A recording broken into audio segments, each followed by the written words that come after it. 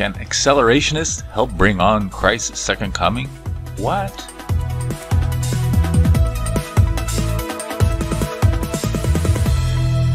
Hello, this is ChartGPT. Today I'm going to look at the topic of accelerationism. It's got a lot of meanings behind it, so we thought we'd take a look at it. And you might say, well, what is it? We'll try to see if we can define it here.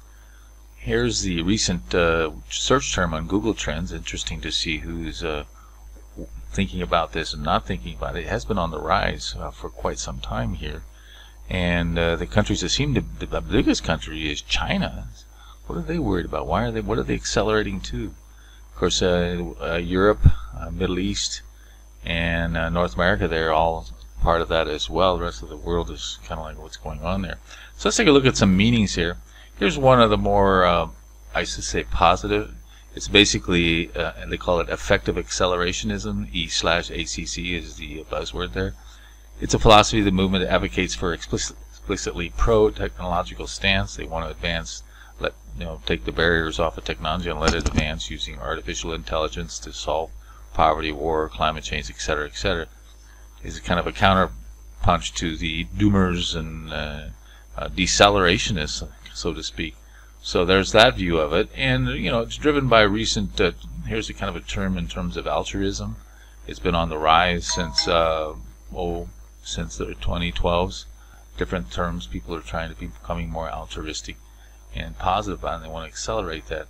Of course, the more the darker side here, acceleration is the idea that capitalism or various processes attached to it should be deepened or accelerated in order to prompt radical change. Of course, this comes from, it has its origins back in Marxism, and Karl Marx wanted to accelerate capitalism so it would end in doom and failure so that they could usher in their communist regimes. So that's kind of a left-wing ideology. So people often ask in the news, why are people doing all this stuff? They're tearing apart the world. Well, that's their goal. They're accelerationists, and so it's kind of a radical view from the left. And things like climate change, you can see that things like climate change is part of that. They're trying to accelerate the fear factor to commit to radical change in terms of climate crisis, climate emergency. So you can see that recent rise there. Of course, some others will say it's a right-wing ideology. It's about people trying to bring on white supremacy, trying to create race war through violence. They reject the ballot box. They want to do it through more violence, and you see this a lot of in mass shooters. They're trying to accelerate, the world into chaos, so that when out of that chaos will become their white-dominated future. So that's kind of they call it far right. I'm not sure it's far right what it is, but it's more of a radical view of accelerationism. So that's one thing. Then, of course, the other thing here, since being this Sunday thing, get into Sunday thoughts, there's this Christian accelerationism. It's the belief in hastening the second coming of Christ. We ask, well, does God need help? Well, I don't know. I suspect for those that believe in God that He doesn't need help. He can probably figure it out on His own. But nevertheless, and for those that don't believe in God, it doesn't matter whether you or I believe in it. It's what the masses believe in, so that you will live in the same world, so it's going to affect you one way or another. And so the concept there is they're going to trigger Armageddon through nuclear warfare, thereby compelling God to fulfill His promise of intervention. So there you go. It also, more recently here, is people feel that the destruction of the Dome of the Rock Mosque of the Temple Mount, which is believed by many Christians and Jews to be a sign of the Messiah's imminent arrival. So, of course, I don't have to tell you what that would mean if those missiles start flying back and forth, and oops, the Dome of the Rock gets destroyed. So that's going to affect you whether you believe in God or not. Anyway, it is what it is. But here I point this chart out here. I found this chart, which is quite interesting. Among U.S. Christians, 79% believe in the second coming of Jesus Christ. That's a lot. But what's interesting is I've circled it in red here. Can people and nations affect when Christ returns?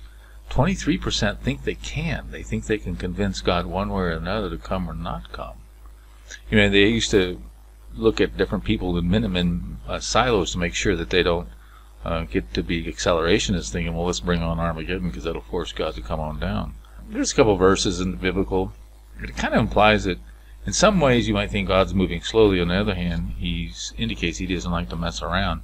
There's a couple of verses there in Romans and Amos, but here's one that kind of stuck out at me, when Judas took the bread, Satan entered into him, and Jesus said to Judas, he was the one that betrayed Christ, whatever you do, do it quickly. So any nasty things at the end of the world, which is supposed to be like in the days of Noah, shall be in the end times. Whatever the bad things happen, do it quickly. So God doesn't want to mess around. And here's that promise. If God doesn't make this time shorter, no man will be left alive. That was in the Sermon on the Temple Mount there. Because God's chosen ones, he will make this time shorter. Of course, everybody thinks they're the chosen ones, and so he's going to make it shorter for them.